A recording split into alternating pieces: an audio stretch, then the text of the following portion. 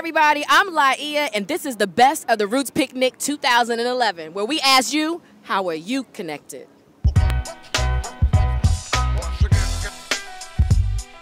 I'm Deanna Williams. I'm Spanky. My name is Lee Andrews. My name is Anthony Tidd. I'm Torre, and how I'm connected to the Roots is in 1991, when I was living in Philly, there was this hot little group that everybody was talking about. They did a killer show at the Painted Bride.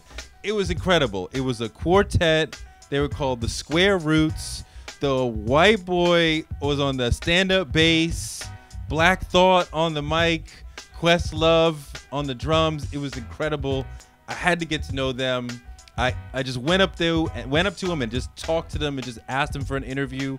And we did an interview sitting somewhere. I think we were on like a stoop on a street or something. I don't even know what magazine or newspaper it went into. I was the first person to interview the Roots. I'm connected to the Roots through Amir Questlove, better known, familiar to millions by that name. He and his group, The Roots, I brought them to the Kennedy Center for the Performing Arts in the nation's capital, Washington, D.C.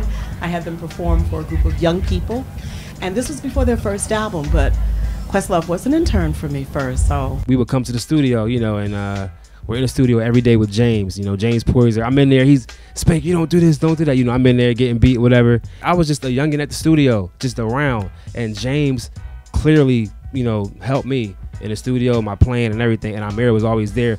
Like, he didn't have to sit me down and, like, personally, Spank, do this, do that. I watched him still getting my lessons. I'm gonna get another lesson tonight.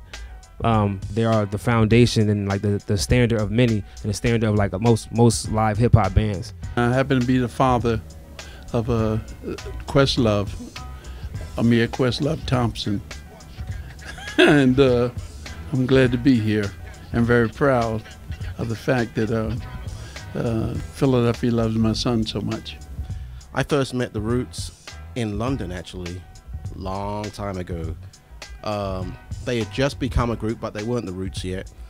And one day, the Roots manager, Rich Nichols, just showed up at my house. He found out about me from someone else in London.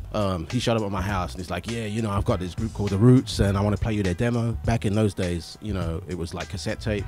So he puts the cassette tape in my cassette deck. He starts playing his music. I was like, yeah, wow, this is hard. Okay, so who does the programming and whatever? He's like, oh, no, that's live. What do you mean it's live? Wait, that's a drum machine. No, that's not a drum machine, that's a drummer. And then one day I got a phone call, about 3 years later, I got a phone call from Rich, and Rich was like, yeah, okay, got this band, want you to come out and produce them. And so he brought me out to produce this band. The band ended up being the Jazzy Fat Nasties, 10 years later, still there. That's how it happened. Well, it's more than 10 years now. That's how I'm connected. That's how I'm connected to the Roots. But how are you connected? How are you connected? Now, I told you earlier how I was connected to Questlove. I'm his dad. But how are you connected? I hope you're connected forever.